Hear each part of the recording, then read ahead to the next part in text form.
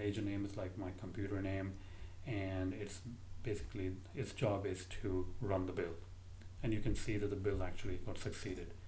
So you can see different things like build history, build runners, some sort of like environment variables, and I think I can also say full log. So this is what's going on behind the scene. Okay, when you're running the build, you can actually see that where it's putting it inside this folder. Whenever it retrieves, it puts it inside this folder, so all your sources over there, and then start building it.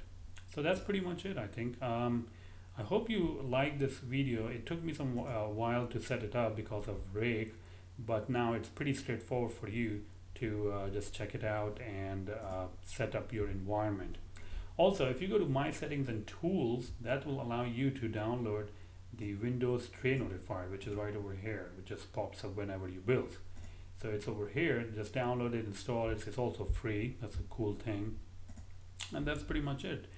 One last thing, if you want to sponsor any videos, if you are interested in advertising on Ion Coding, then email me at azamsharp@gmail.com. If you're looking for web hosting, then check out the Web Host for Life. I mean, they have just some awesome plans. They have a 24/7 customer support. This is a web hosting company, Web Host for Life, that I'm using, and I am extremely satisfied with the service that they provide. $9.95 per month. That is crazy low price, and they have a huge. They will give you a huge database to work with, and it's just pretty much one word to describe this service. It's awesome. All right, so do check it out. That's pretty much it, and I hope you like this video. Thank you very much.